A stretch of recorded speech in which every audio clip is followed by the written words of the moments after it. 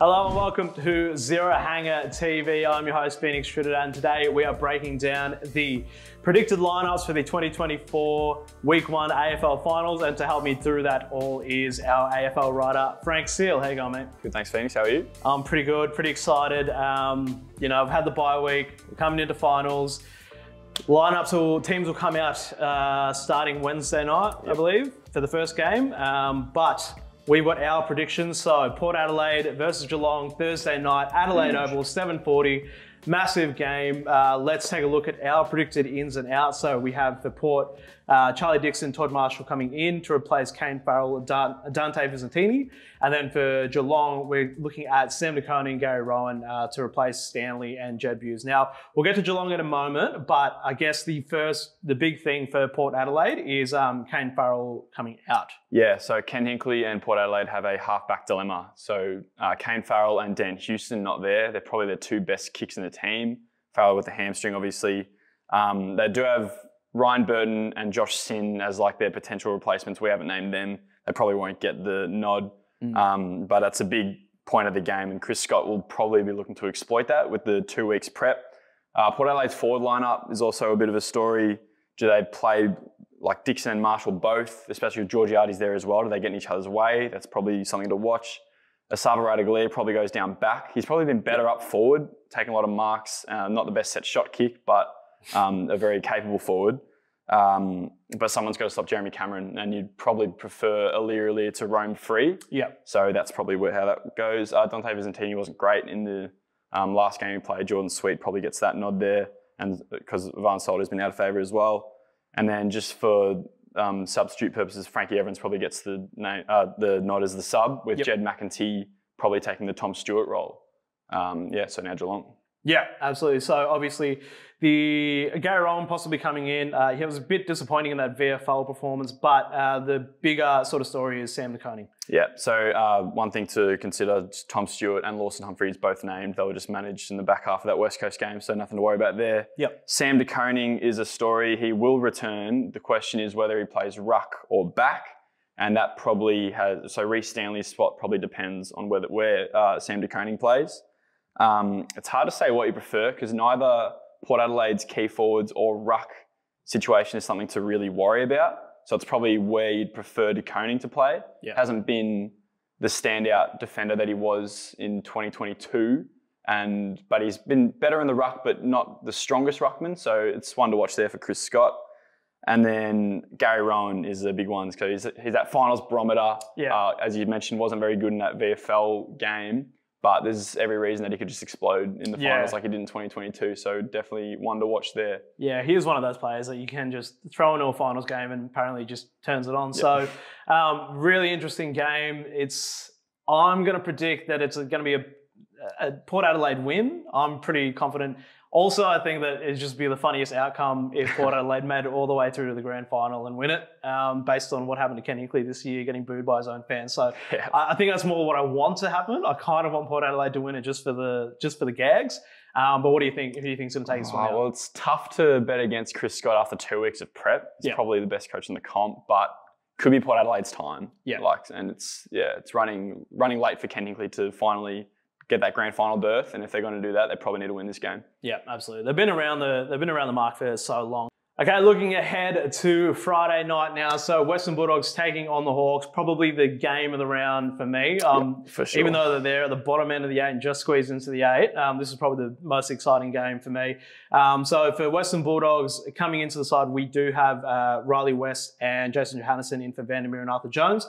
And then for Hawthorn, CJ coming in for Harry Morrison. So let's take a look first at Western Bulldogs. Jason Johannesson, probably the major talking point there. Yep, and just another one as well, Adam Treloar being managed in the back half of the round 24 game, so he's back, no stress there. Yep. Jason Johannesson returned in the VFL qualifying final last week. Is in line to return and probably likely to return. I think he had 18 disposals in that game. He was pretty solid.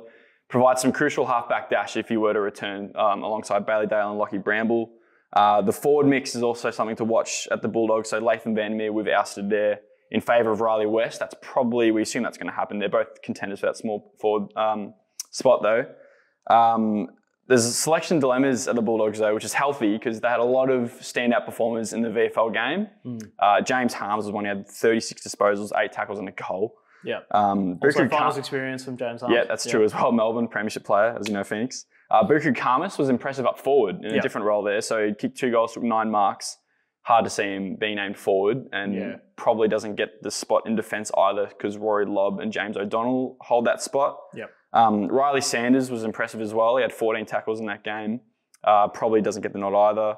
And also Caleb Poulter, Riley Garcia and Arthur Jones were all impressive. But unfortunately for Arthur Jones, we've ousted him. Yeah. So selection dilemmas, but we'll see how they line up. Yep, absolutely. And then for Hawthorn, obviously just simple one, CJ coming in for Harry Morrison. CJ under a bit of an injury cloud.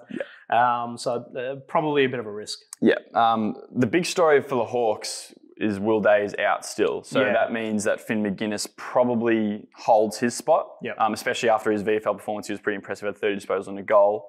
Although Josh Ward and Jai Sarong were also impressive. I don't think they'll be named, but with 26 disposals and a goal for Ward and 29 and 10 marks for Sarong, that's something to consider there. CJ is a risk, given he was out with that calf injury and does have a lot of lingering injury issues. Got through the game in the VFL on limited minutes, so probably gets the nod there. And Harry Morrison, unlucky to be ousted from the team, but you've got to assume that Luke Bruce gets the nod there. He's probably got the runs on the board to be named sub, I reckon. Absolutely. So I'm like looking forward to this one a lot. Game. I think from my prediction, I think the Doggies are going to get over them just because of their forward half game. Hawks, a little inexperienced. They haven't played a night game for all year, I think it is, but they are great on the MCG. But pretty much a coin flip, but I'm leaning towards Western Bulldogs. What do you reckon? Yeah, well, the Hawks don't have the nighttime experience, but the Dogs don't have the MCG experience of the Hawks. And I think the Hawks probably play the MCG better than anyone in the comp. So I'm going to go with the Hawks. Why not? Yeah. All right. We'll see you next week. All right. Moving over to the next game. So Battle of the Bridge in a final.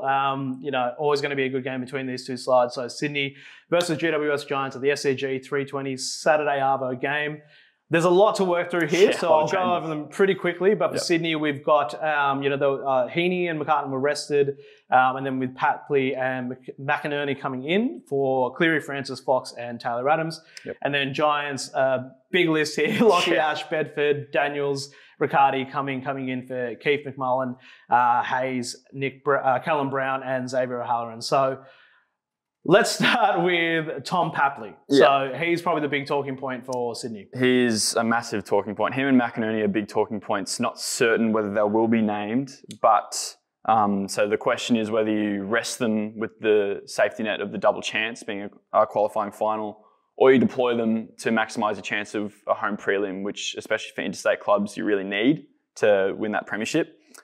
The Giants will not want Tom Papley to play, so that's something to consider there as well. Small forwards are very crucial in finals, especially at forward stoppages.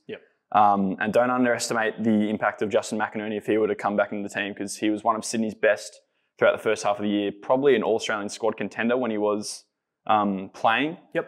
So that's one to watch there. Elite work rate along that wing, so he'll be massive in. And then Heaney and McCartan are relatively non-stories because they were just managed for that last game. So they'll play, no dramas.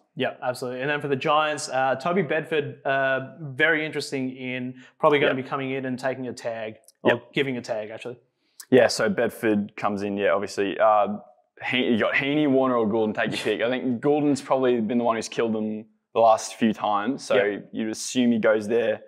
Brent Daniels obviously huge as well. He's one of their most important players. That last performance, round 23 against Fremantle, we've ranked as our second best performance of the year.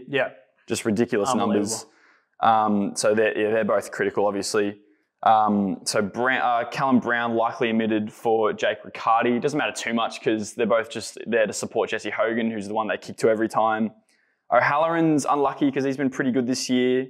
But Lockie Ash has got to come in with from his suspension and provide that halfback dash along with Lockie Whitfield. And Isaac Cumming probably comes in and takes the sub role as well. So, Giants. Absolutely. So my prediction, now at the start of the year at our preseason predictions, I did take GWS as premiers. So I'm going to back them in here. I love Toby Bedford, obviously, because he came from the Ds, and I just like the way they're playing at the moment. it is going to be pretty tough. Obviously, the SCG against Sydney, who are the minor premiers. So, but I'm still going to take GWS by 17 points. What do you reckon? Well, after a end of season collapse for the Swans, where they just seemingly lost all their players and just seemingly just fell off the map, they've got all their best 23 available again. So they could be back to the best in the comp. So I'll go with Sydney for now. Yeah, absolutely. All right, moving over to the final game over at the Gabba. It is Brisbane and Carlton. 7:30 p.m. Saturday night. Massive game. Our predicted ins for starting with Brisbane. So Jack Payne and Starcevich coming in for Joyce and Ainsworth, and then Carlton obviously have a lot to bring in. All the big names as well. So Curnow, De Koning, Mackay, McGovern, Williams, and then coming in for more Pitternet. Always Durden and Jack Carroll. I'm out of breath. So, yeah, let's start with Starcevich for Brisbane.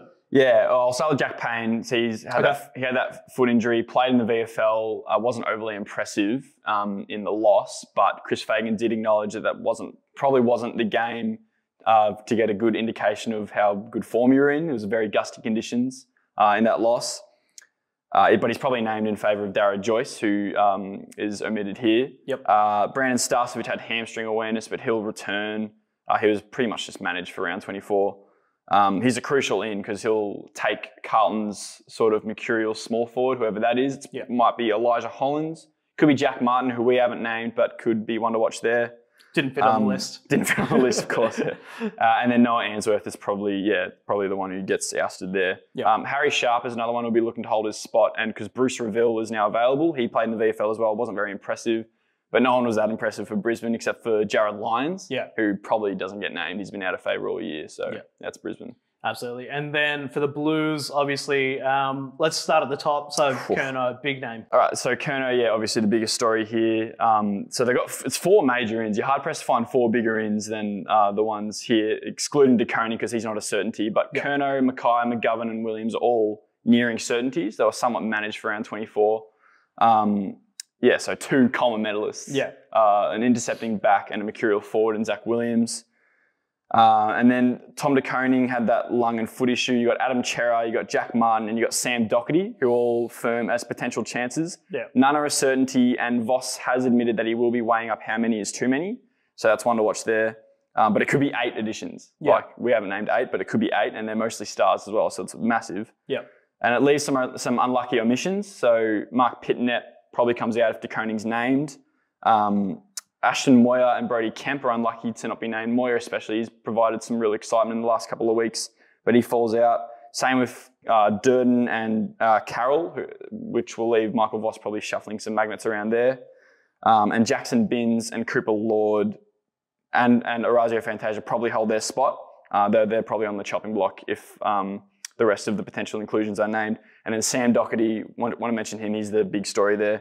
Hey, Phoenix here from the editing bay of this video. So obviously when we filmed this video, Doherty had not been named in the team yet. We thought we were safe because, they don't play till Sunday.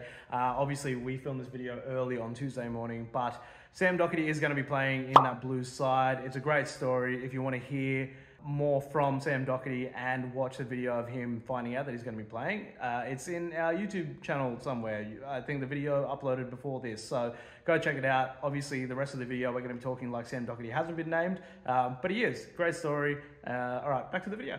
Biggest risk by far to be named. Obviously he suffered that ACL in O round, but he could provide a massive emotional boost if he were to be named, and could be a good idea to name him as the sub, given that's less risk associated, and as I said, could provide that massive boost for Carlton in a game that they're not expected to win. So I think he should be going up there for the vibe alone. I wouldn't be playing him if I was Michael Voss, although Michael Voss has a bit more coaching experience than I do.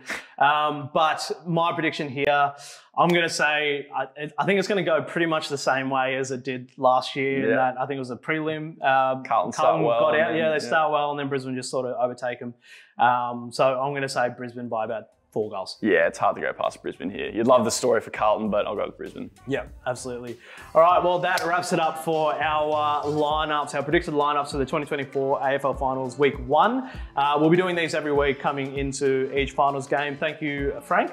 Thanks, Phoenix. And don't forget, you can catch all the latest AFL news at zerohangout.com.